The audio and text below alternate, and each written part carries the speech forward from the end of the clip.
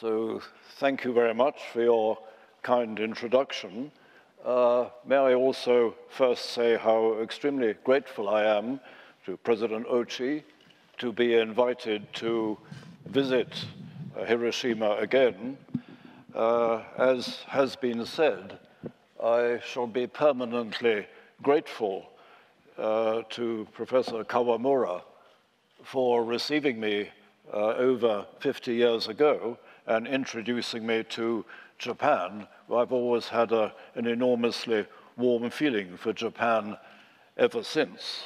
And I would also like to say what an honor it is for me to speak after Professor Yamanaka. I feel very insufficient compared to the enormous contribution that he has made.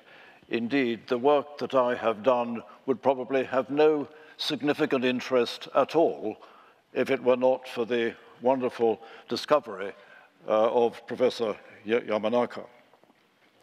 Now, I'm just going to mention again Toshijiro Kawamura, president of this university, and how extremely grateful I continue to be to him for having introduced me here to Japan, and a special pleasure to visit Hiroshima again. Now, the subjects I would like to cover are these 4 points to make. I will first say a few words about how stable differentiated cells arise in the embryo. I'll talk then about how differences between the cells can be reversed by nuclear transfer, and then a bit about the mechanism of reversal of stable cell differentiation, and I will then say a few words about the prospects of cell replacement, which really emphasizes entirely the enormous contribution of Professor Yamanaka. So the first point is to discuss how the different cells of the body come to arise. We know that we have many different kinds of cells in the body. How do they come from an egg? You may have seen in ponds around here that frog spawn starts as a mass of eggs, and in a few days they turn into tadpoles which swim around. These eggs have no instruction from the mother or anyone else. They somehow know how an egg, a single cell egg, can turn into a swimming larva. This has always been an amazingly interesting phenomenon, and for a long time in the past centuries, people thought that the sperm had a little human body inside it, and the human would develop in the sperm and the egg and produce an individual. But if you look at the egg of a frog or any other animal, you cannot see any little human inside any more than you can in the sperm. We now know that there are 2 fundamental mechanisms by which these single egg cells produce different kinds of cells. The first mechanism is an asymmetric distribution of determinants indicated by the yellow substances at one end of the egg and the blue ones at the other end. All eggs have an asymmetry when the egg is first fertilized. So you have some cells in the embryo with the yellow substances, other cells with the blue substances. And soon after that, the blue cells send a signal to the yellow cells and make them change into something else. So this is the asymmetric distribution of determinant substances, followed by the signaling between cells, blue to yellow, to make a third kind of cell. This idea of signaling is very fundamental in development. The idea is that there is a source of signal which reaches a high concentration around the cells near it, C cells, lesser concentration to the further away cells, and less still to others. And according to the concentration, these cells do different things: intestine, heart, brain, etc. And this fundamental point about signaling is well illustrated by the particular signaling substance, activin, which was discovered in embryos by Makoto Asashima and J.C. Smith. As a matter of fact, the activin itself was actually first discovered, I understand, by Naoto Ueno, but these were the people that first realized its importance in development. And it is amazing how this substance can help switch cells from one fate to another by this ability of cells to sense a concentration. Now, if we look at the egg, fertilized egg, it normally develops into an embryo and then into a fetus, and then you get all these different sort of cells made. In fact, these cells are very stable. The whole process of cell differentiation is a very stable one. So, for example, nerve cannot change into heart, or muscle cannot change into intestine.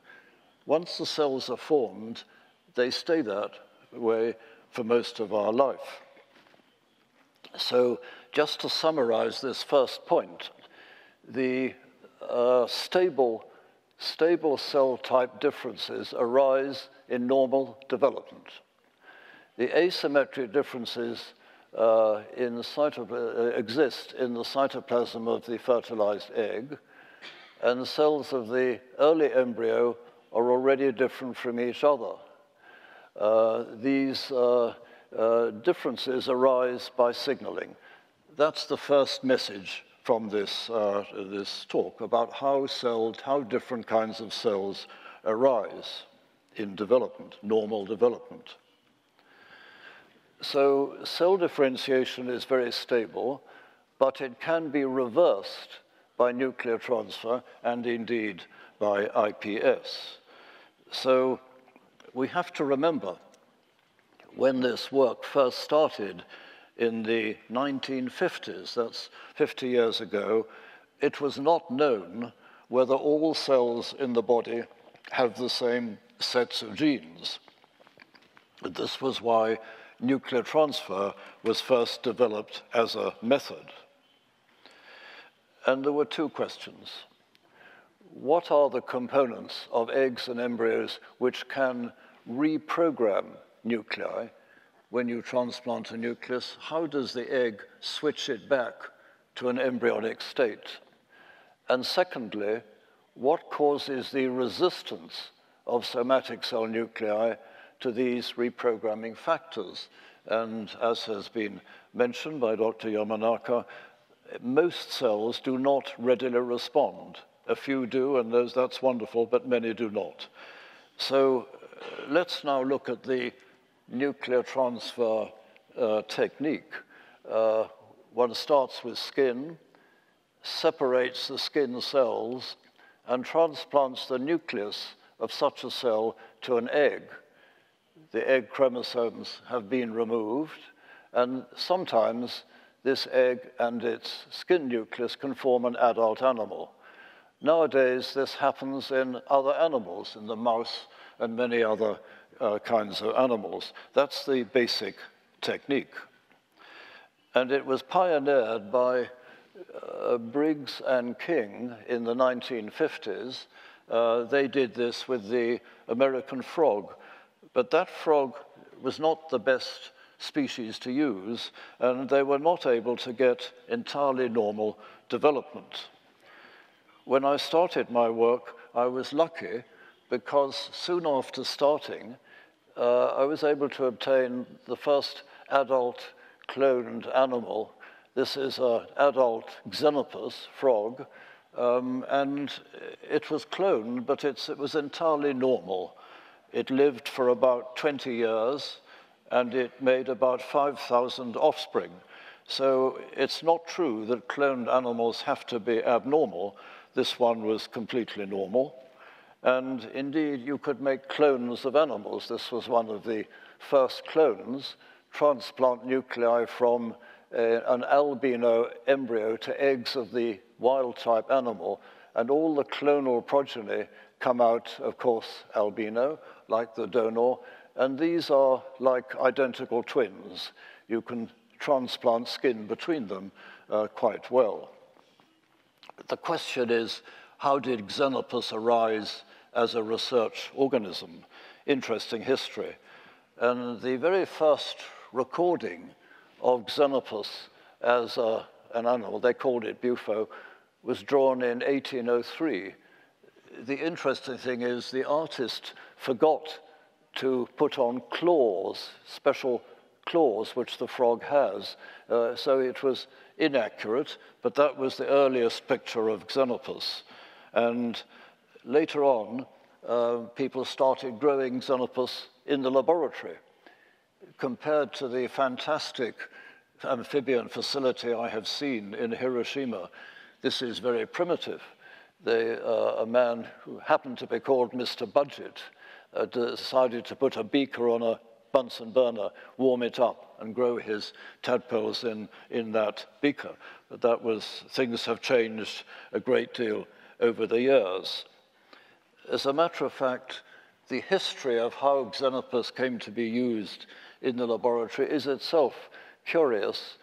Lawrence Hogben was a man who wrote books of many subjects, and he wanted to earn more money. So he took a job in South Africa. He was actually English, and they paid him a big salary. And so he could do some work on the African species available to him, which was Xenopus. And then he decided to move back to England, where he took a job, and to continue his work, he needed to grow the Xenopus in the laboratory. So he rented the crypt, the underground part of a chapel, and he used to make money by testing the pregnancy of young ladies who wanted their circumstance to be private, for which he charged a fee. And then people realized that Xenopus was very useful because a hormone injection would make it lay eggs, and it became the favored animal for amphibian research at that time. So this was pure piece of good fortune, curious piece of luck that it happened to become a popular laboratory animal. My own supervisor, in a very clever way, discovered a mutant by which the cells have one nucleolus, one set of chromosomes in their nuclei, compared to the wild type that have two. And this was a most important discovery, which was immensely valuable for the work on Xenopus. So turning now to the question of can you really cause a reversion from a specialized state to the embryo state, it was decided to take the intestine of a tadpole. The color is the food in the tadpole, though the cells were actually GFP marked. And when you transplanted nuclei from these intestine cells, you usually find that the early embryos are completely abnormal. A few normal cells, but most of the embryos are abnormal, and these embryos die. But if you take some of these cells and retransplant the nucleus again to another set of eggs, you often end up with essentially normal tadpoles. And this is a case here where nuclei from intestine cells, GFP marked, were used, grafted, and they have been part of some host tadpoles where the host cells, muscle cells, are not marked. The green ones are marked, and they came from intestine. So they were able to switch fate from intestine to muscle. In other work, the same thing has been done for the eye, and here we have a tadpole derived from an intestine nucleus looking almost the same as one derived by fertilization. And when you look at the eye of this tadpole, it's an essentially normal eye with lens, layers of retina, but all of these cells, including the lens, the iris, and the retinal layers, were previously part of an intestine cell, again illustrating the switch from one fate to another caused by nuclear transfer.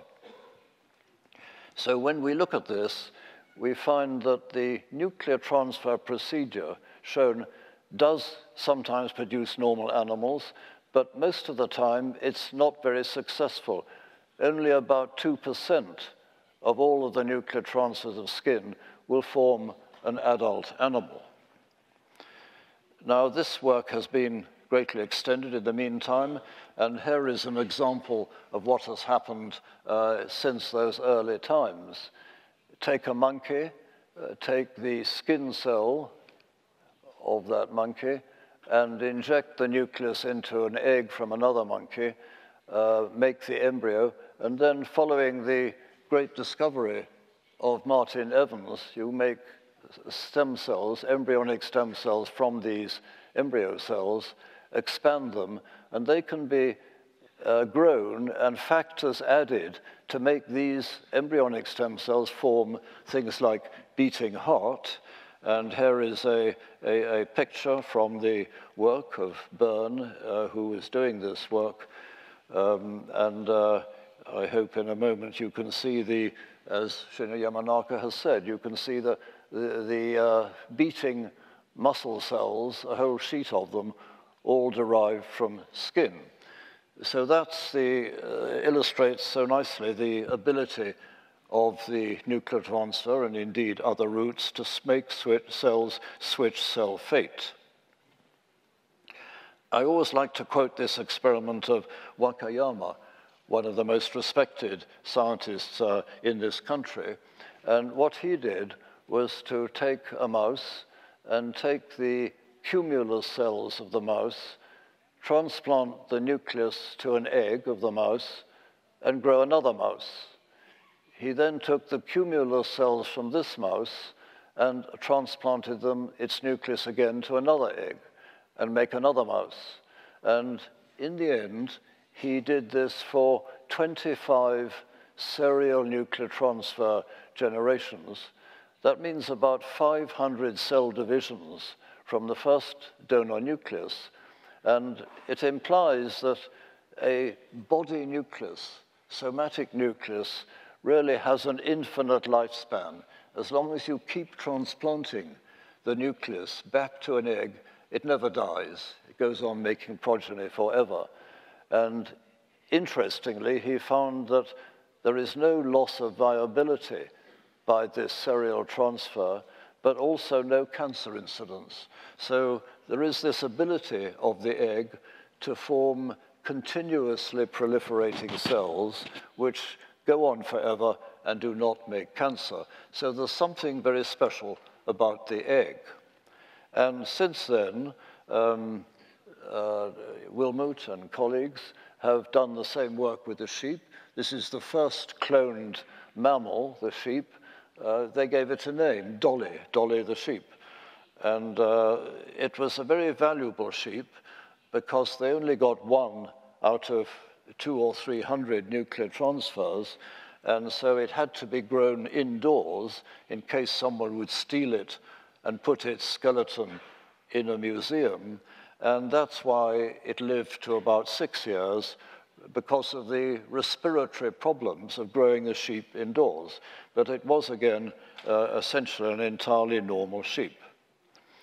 So let's draw conclusions from these single nuclear transfers. Nearly all cells of the body have a complete genome. That was the single important conclusion.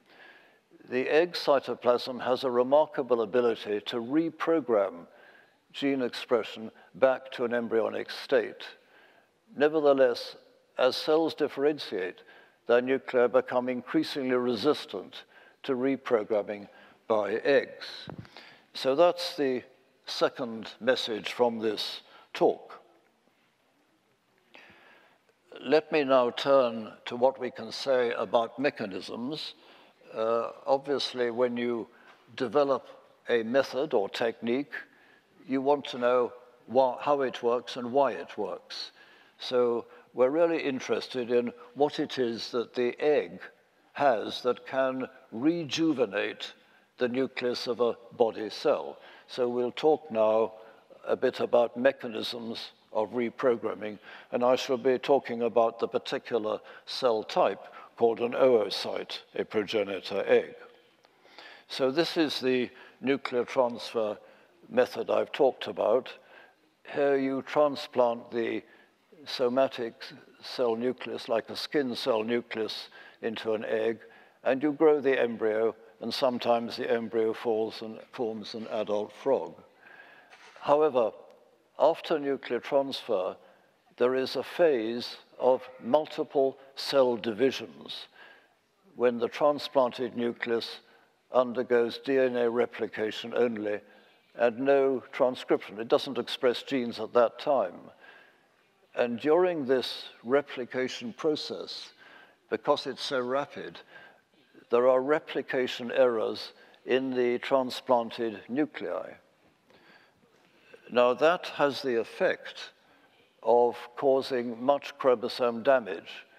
Here are normal chromosome set, and here are the chromosomes of a nuclear transplant embryo, long broken chromosomes, fragments of one sort or another.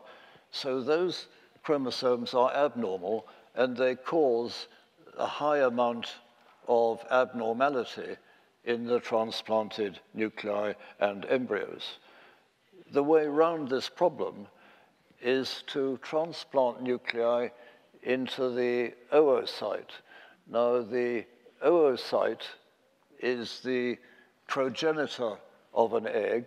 It's the cell in the ovary which makes an egg eventually, and it has a very special nucleus called the germinal vesicle, a large specialized nucleus.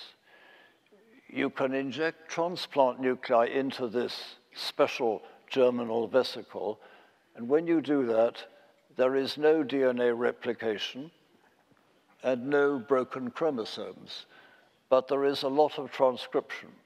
And these same nuclei will now switch, as in reprogramming, from an adult stage to new gene expression. And that's the technique that is really useful for understanding what these components are. This shows the oocyte, the growing egg cell. Takes a long time to grow from a germ cell to an adult oocyte and eventually an egg. And this oocyte has special substances in the germinal vesicle, the part of the oocyte to which we transplant nuclei. These substances get transferred to the egg and eventually to the embryo, and they are necessary for normal development. So this cell has a reserve of developmentally important substances, and by doing nuclear transfer into those, we try to find out what they are. When you do this kind of experiment, nuclei into this part of the oocyte, the nuclei are rapidly reprogrammed, very quickly if they're embryonic stem cell nuclei, more slowly if they're adult ones. But the main point is that in this procedure, you end up with about 95% of the transplanted nuclei undergo a change. So what is that? What is the cause of that? We now know that one of the most important things that happen when you transplant a nucleus is an exchange of the linker histones. So this is showing you a picture of an adult nucleus. These have histones covering the genes which are marked with GFP. And the receiving oocyte has red fluorescent protein marked substances. And as you see from this video, all these nuclei will switch from the green component to the red component.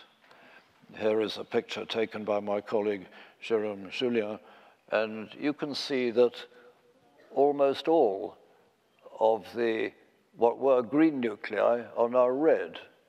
They have taken up this special substance which makes them switch from an adult to embryo stage. And this switch happens within about 2 hours, very quick, and it happens in all the nuclei.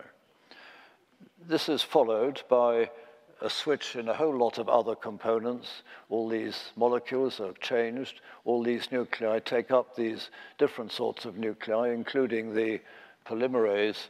And to summarize that, we can say that these are something to do with the mechanism of reprogramming.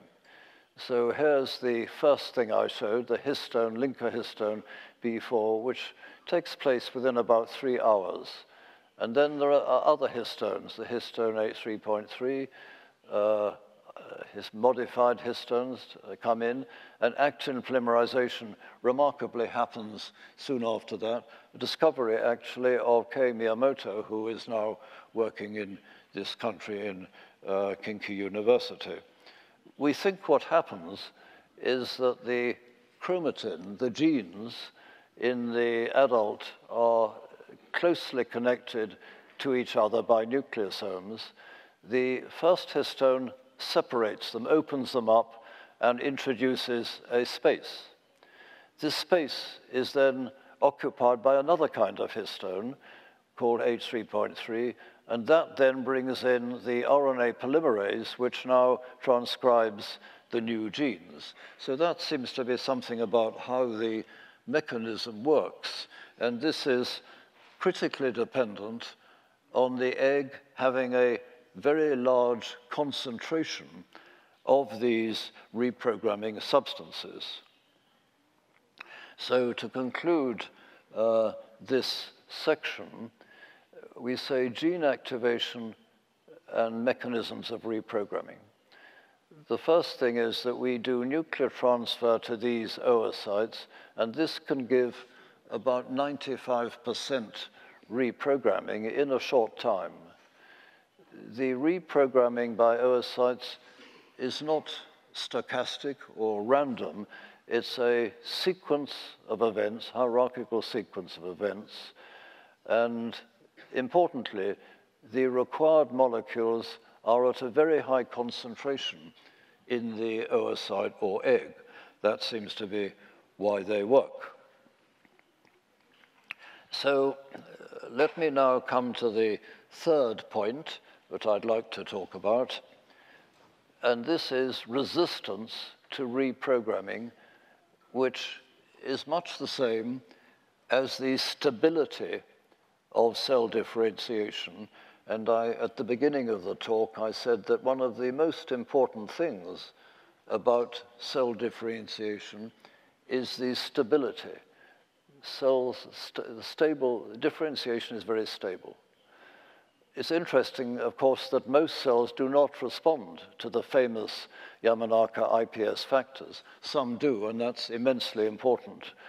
But the fact is that most cells are not reprogrammed by egg cytoplasm, nor reprogrammed by Yamanaka factors. So there's something very stable about the differentiation of these cells.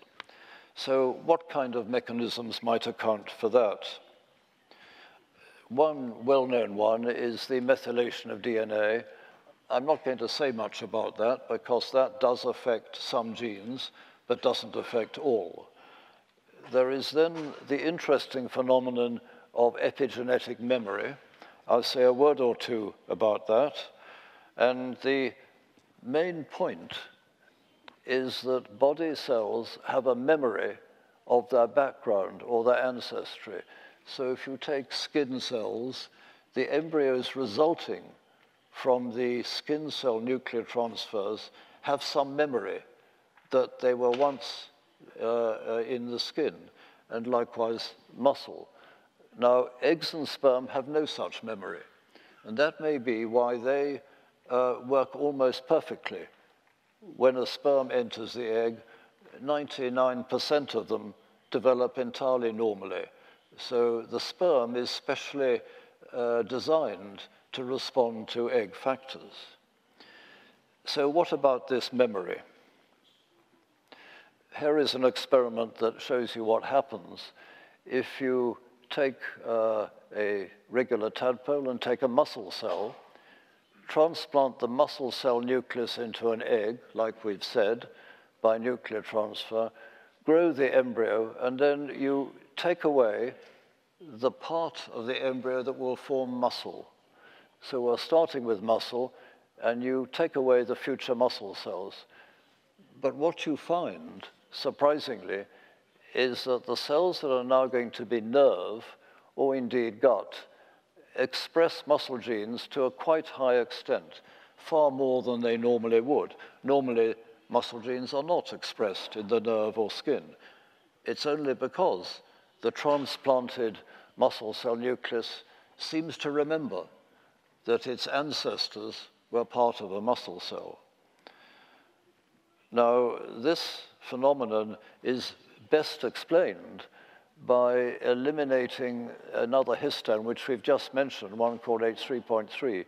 If you eliminate that, then you find there is no memory of the muscle state. So we know something about that. But it does mean that even though you transplant a nucleus to an egg and it undergoes reprogramming, there is this persistent memory. We would like to be able to remove that memory efficiently and so improve the success of reprogramming. And as Shinya Yamanaka has said, a real aim is to grow lots of transformed, of reprogrammed cells without having to deal with these enormous numbers, like 10 to the 11. And if we could make the reprogramming work as efficiently as the egg does, this could be very useful. So I'll just go on and talk now a little bit about transcription factors. These are the cells, these are the factors which tell cells what to become. So there are factors for nerve, factors for muscle. And this is an area of current research. And the question we ask is, what concentration and for how long does a factor need to be present in cells for it to determine a cell fate decision? Is there an exchange rate? And it may well be that the slow exchange of transcription factors may create resistance and stabilize the differentiated state. So we're now asking, how stably are transcription factors bound to chromatin? And can this stable transcription factor binding contribute to stability? This experiment is done using the oocyte in a particular competition experiment, injecting genes in plasmids, competing them out. And in effect, you have to use these artificial genes to investigate the problem. We put them into the oocyte together with other genes, and here are the preliminary conclusions. This is that under conditions of equal concentration, competitor DNA will not displace transcription factor DNA that's already bound to chromatin. So under these conditions, transcription factor residence is stable over many hours, and we have to conclude that stable transcription factor residence on chromatin helps to promote stability of cell lineage. So that raises the next question, which is there a time when transcription factors change? And it turns out that there is a special window of opportunity for a change in gene transcription during mitosis, when cells divide. This experiment is done like this. As we've said, you transplant nuclei to the oocyte, and you can then test nuclei in different phases of the cell cycle. So you can, for example, isolate nuclei in mitosis. These are isolated nuclei in mitosis. And if you transplant those, surprisingly, some genes, like SOX2, are enormously more activated, reprogrammed, than is true if you use nuclei in other cell cycle phases. You can see here the uptake of the reprogramming components is very strong in a mitotic nucleus, not at all in an interphase nucleus. And so let's reach the conclusion from this brief comments that I've made. So mitotic advantage, that's what we call this, mitotic advantage is best explained in part by a chemical process called the deubiquitination of histone, particular histones. This probably has a loosening effect on nucleosome composition or binding to DNA, and so decreases the resistance to reprogramming, and so increases stability of cell differentiation. So the concept from this kind of work, which is one of the things that people are doing in nuclear transfer, is to understand how you can change a cell from a stable differentiated type, like skin or muscle, into an embryonic one, and so bring about reprogramming. So the overall concept here is the following. I talked about asymmetric distribution of determinants in eggs, and we think this happens at cell division. So here is a cell, and in the cytoplasm of the cell, there are gene-activating molecules, like transcription factors. This is a stem cell in which these factors increase, and then they increase more, and when that stem cell divides, there are lots of these factors, and they always go to one end of the parental cell. So when this cell divides, as is usually the case, it makes another stem cell. You see, stem cells make two cells, one of which is another stem cell, and the other cell, which is smaller, will make a specialized cell like skin. And these factors go to the specialized cell, small cell, and so reach a high concentration. And it's the asymmetric distribution of these factors, rather as happens in eggs, which seems to make stem cells produce some specialized cells and other stem cells. That's the overall concept. Now, before I move on to the last part of the talk, I just want to acknowledge some of my colleagues, because the next part of the talk will be nothing to do with nuclear transfer. And the colleagues I'd like to mention are these, and most notably, we have Kei Miyamoto, who is now working in this country, Kinki University, and Jerome Julien, both of whom are, I'm pleased to say, able to be at this meeting, and who've been enormously helpful in all this work that I've talked about. So we now come to the last part of this talk, and as you can imagine, when I talk about work with frogs, people think of something different. Nobody really cares what happens about a frog.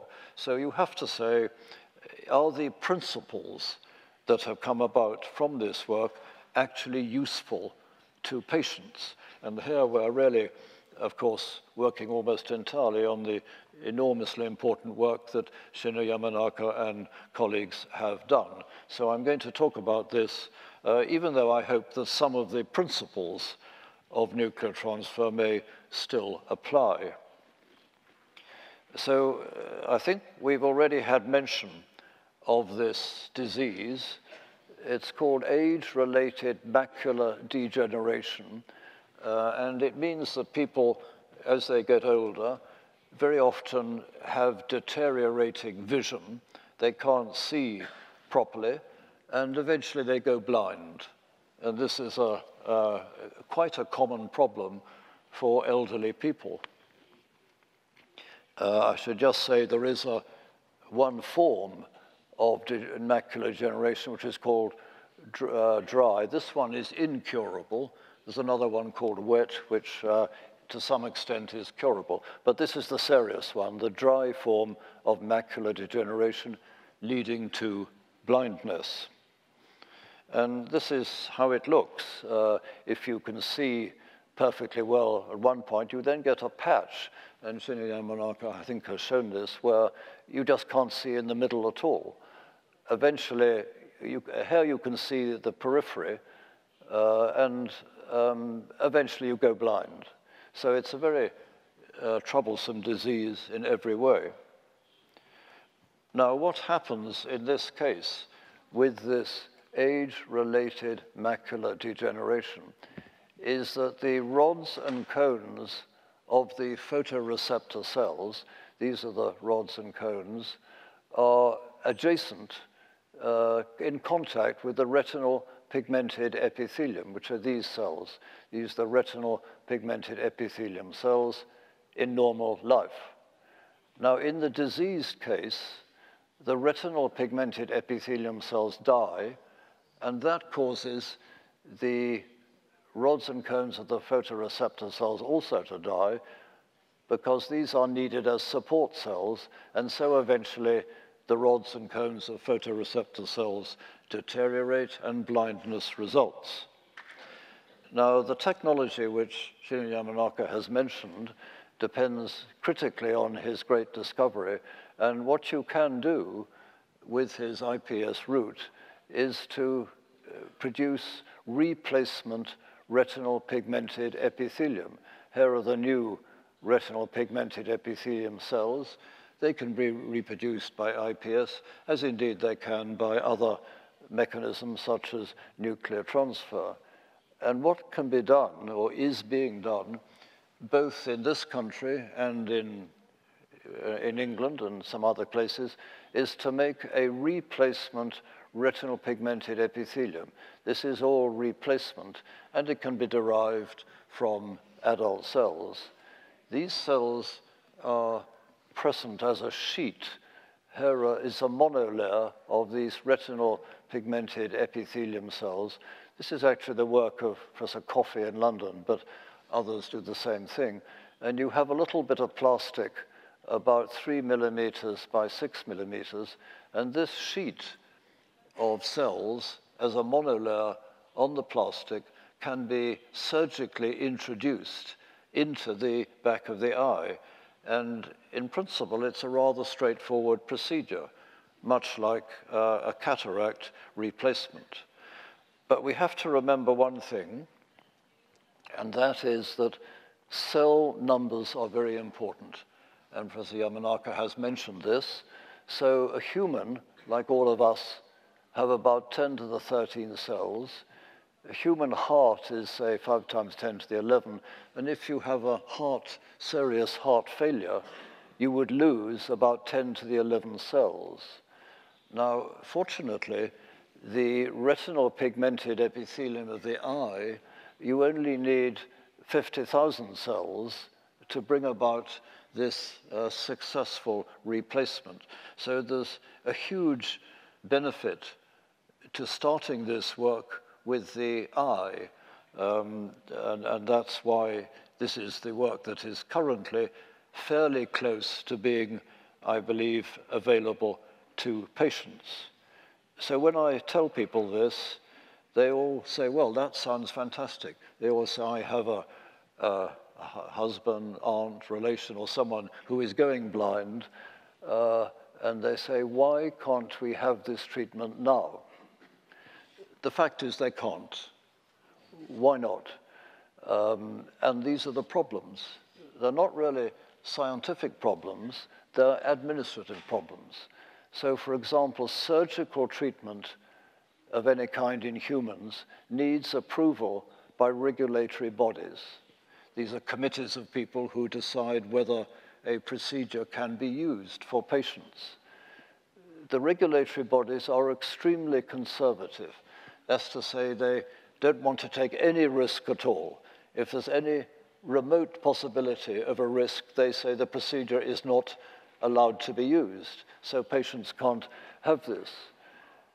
You can actually bypass regulatory bodies if you sign away your legal rights. That's technically possible, but lawyers, who are the problem, they will say they're not convinced that you have informed consent. They will say, the person who says, I'm going blind, I'll be happy to have this replacement. The lawyer says, I'm not sure that you really understood the procedure. And so it's blocked, largely by lawyers. So these are some of the ethical and legal issues which I would say are entirely different from the scientific issues. So here are legal issues. People will say, what about the liability of the hospital or surgeon? Could it be that a patient who has this treatment is not satisfied and will then run a law case against the hospital or the surgeon? Well, that's a sort of a non-scientific problem, and it has to be dealt with. Others will say, well, should the National Health Service pay for this? And that delays discussion. The National Health Service, which you have here, as we do in England, should be prepared to pay for this, because the cost of a blind person is something like $20,000 per year. This technique, when it's running, would be a lot less than that.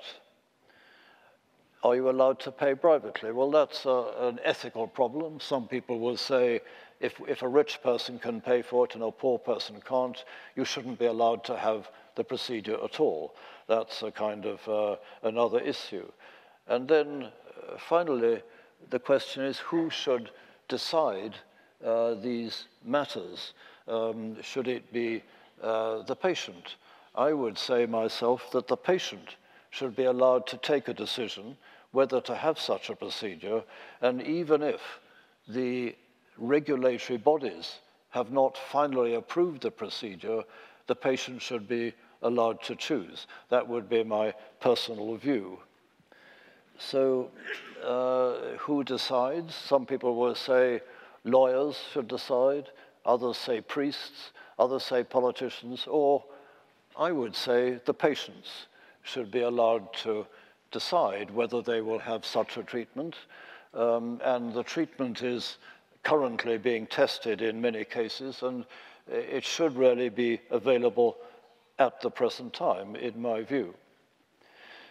So here is a summary of the talk I've given. What I've said is that nearly all cells of the body have the same set of genes. And remember that if that had not been the case, this whole concept of cell replacement would not be possible. We're very lucky that evolution happened to decide that when cells differentiate, they don't lose genes, they have the same genes. So in principle, you can derive one cell type from another. We've mentioned that specialized cells of one kind can be reprogrammed to other unrelated cell types. This can be done by natural components of eggs and oocytes, and eventually we'd like to know in detail how that works. But in the meantime, it's a wonderful, great achievement of Shinya Yamanaka that his brilliant iPS route does in fact achieve reprogramming.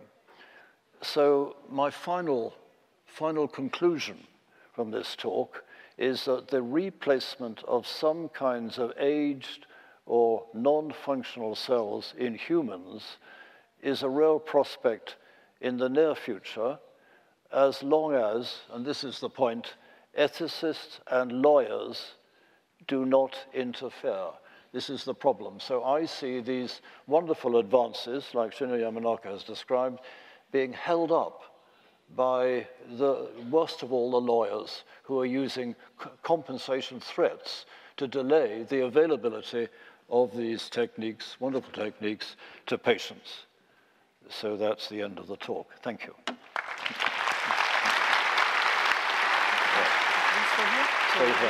yes. Now, yes, that would be rather useful if we try and Thank you, John. understand. So now our それでは質疑応答の時間としたいと思いますので、一応10分時間を取っているので、質疑応答を質問を受け付けたいと思います。ちょっと話がサイエンティックな部分はちょっと高校生諸君には一部難しかった部分があったと思うんですけれども、キーワードとしてはそのエピジェネティクスという言葉が現在の生物学の生命科学のフロントのキーワードとしてなってるんですけども、諸君のATGC という言葉は ATGC で遺伝暗号があるのは知ってると思うんですけども、遺伝子というものは裸であるわけではなくて、必ずそのタンパク質、ヒストンというタンパク質に絡み合って、それでその遺伝子がオープンだったりクローズだったりと閉じてたりという状態があって、それを制御しているのがエピジェネティックイベントと言われているもので、その ATGC の配列によらずにそういったそのヒストンの絡まっているヒストンのタンパク質のメチル化とかアセチル化といった侵食、もしくは ATGC の C のところのメチル化といったもので、その遺伝子の開き具合とか閉じ具合が制御されているというのが今、生物学の世界ではフロントの研究なさっていて、そういったレギュレーションの問題としてリークプログラミングは今解釈されつつあるということなんですけども、まずはちょっと2つぐらいはサイエンティックな部分で質問をまず受け付けて、最後に1つぐらいはその今日の話の最後にあった将来の治療についてのsome question concerning the future therapeutic 日本語 possibilities. で質問していただいて結構 You です。 may 横 raise に your questions 先ほど in 紹介ありました宮本 English さん、 or in Japanese, ジョン・ガン and ドン we のところ have で Dr. ポスドク Miyamoto されてました who 宮本 was さんに referred to 日本語の in 質問については Dr. Gurdon's 翻訳し speech ていただいてジョン・ is ガンドンさん there, に説明 and していただき he ますの might be で、 able to 日 help 本 you 語で質 if 問 you し are ていただ going いても to 結構で ask in す。それでは Japanese. まずは質問のある方、 So はい、 please raise your hand. 彼からいきましょう。はい、 Rather difficult. Is there someone 高校生からこちらのメガネの Let's see 方 if, に yes, can you hear the question all right? Yes. それで高校生から質問がありま So す。宮本さんよろしくお願いします。 question from a student, high school student. Ask in English. Oh yeah, good. Yeah, excellent. And thank you for a very impressive and fantastic lecture. And I'm Yusuke from Kokutaiji High School, and very happy to be here and see you. Okay, so Sir John Gurdon, did you have an clear idea where your research would take the field of cell biology? Yes, yes. Who's the person who's asking the question? Can you? Yeah. It's there. There. Sorry. Yes. Thank you for a very interesting question. The short answer is that when we started this work, we had no idea at all of which direction it would go in. So, now we are all told that if we ask for a grant, research grant, you must say what good it will do. Will it help patients? And when we were doing this work all those years ago, we had no idea at all whether it would help a patient, just no idea. But we were able to do the work, and in time, it maybe took 30, 40 years, some benefit eventually derives from the work that was able to be done. So it's a very good question. Maybe, Kay, you should, because some people won't understand our conversation, do you think you could say it in Japanese? They will have a translation. Sorry? They have a translation to Japanese. Oh, they have a translation in Japanese. I see. Yes, Yeah. I'm sorry. So already there has been some translation. Yes. Are you okay? Yes. Thank you very much. Okay. Thank you for the question. Yes. Right. That's a very, Okay. very good question. Yes. なかなか国際 Well, から始 thank ま you ってて very 高 much. 校生から英 Seems 語で that 質問出るとはなかなか it's いい雰囲気です wonderful ね。 that a high school それ student にヘジ asked テ a ートしなく question て in ヘジ English. テートすることな It く日本 seems 語でも part 質 of 問 the を受け付けます internationalization. ので Of course, 他にも you う一人ぐらい may 高校生いま want せん to か。 ask your question は in い。 Japanese. That is okay. さっきと同じ人だね。やっぱりちょっとこの彼にしよう。違う方にしよう。あと大学生もちょっと Let 広 us 島大学 ask の学生さんも somebody 高 who 校生 has に負 not けずに英語 asked で question, 質問ぐらいしてもらわ but ないとちょっ I と think 寂しい the です。 university students should also ask questions. Yes.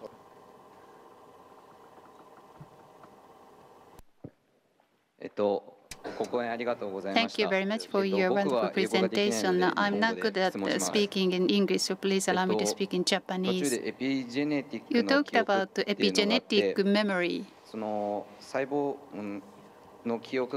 Cells have memory of its source.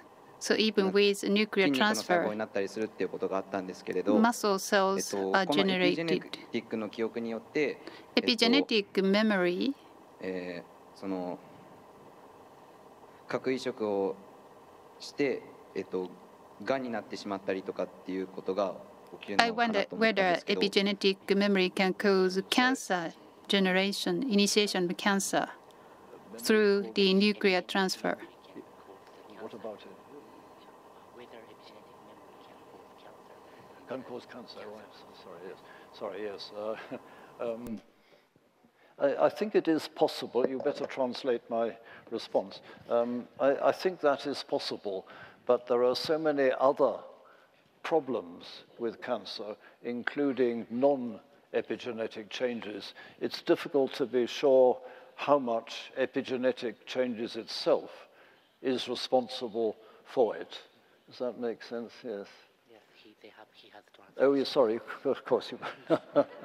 I'm sorry, I should apologize for being unable to speak Japanese. When I first came to the country in 1962, I did take a course in Japanese, and I was able to at least read the simple Japanese writing. Otherwise, how did I know where I was going?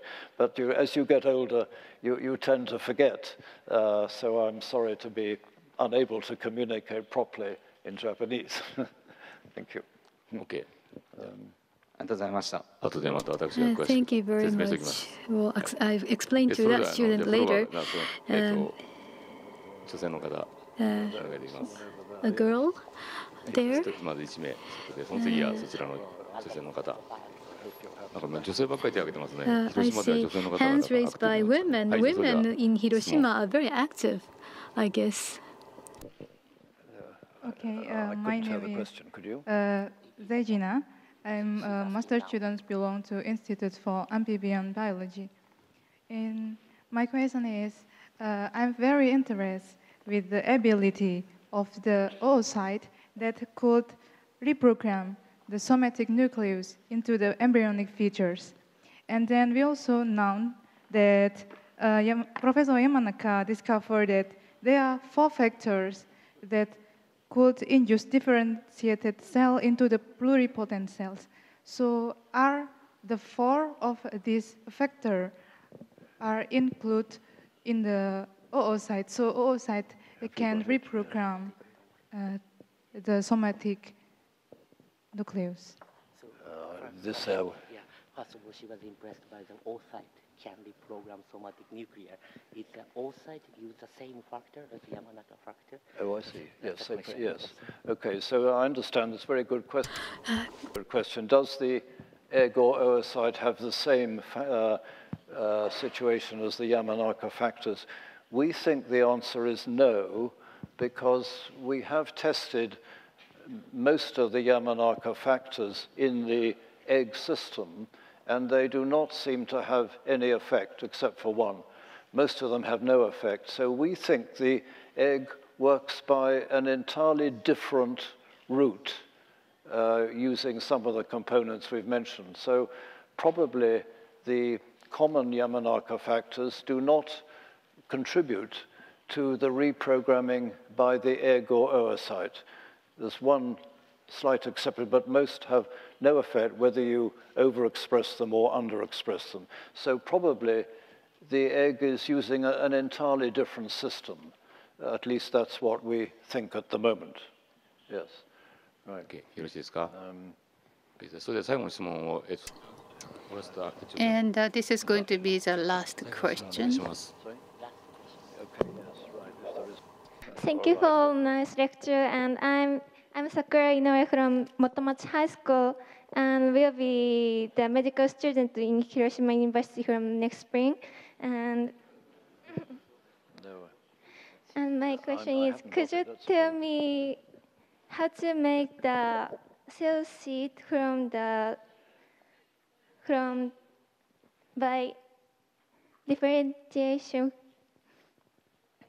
by differentiate the stem cells? It's okay. Question about your retina pigmented cell layers. The retinal cells. How you make the cell sheet of the retinal pigmented cells? How you make the cell? How you make the cell sheet for the transplantation?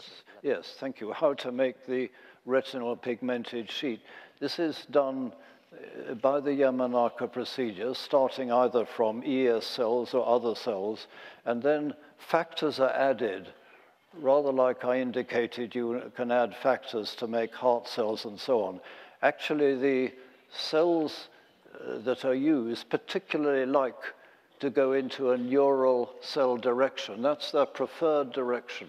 So it's not very difficult to be able to convert the available cells, like ES cells or other cells, into the retinal pigmented type. They rather like to go that way. And that's a piece of good fortune. But that, by the people who do the work, is not said to be the most difficult problem. Perhaps the most serious problem would be getting enough cells for this procedure. And the thing that I should have mentioned that's very important is that when you do this procedure, the transplanted cells do not divide.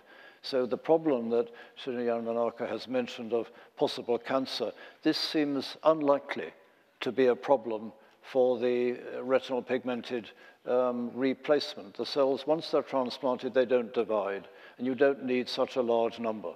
But the problem of making cells like ES cells into the retinal pigmented cells is not that difficult. They tend to go that way. So that's the relatively simpler part, and the problem at the moment seems to be numbers of cells and the problem of regulatory bodies holding it up. Eventually they will allow the procedure, but at the moment, it's at least in Britain, in our country, that's a significant problem, the delay caused by regulatory bodies who are very frightened by lawyers. よろしいでしょうか。それではもう少し質問を受けたいんですが、ちょっとやっぱもう時間が。So time is up, unfortunately.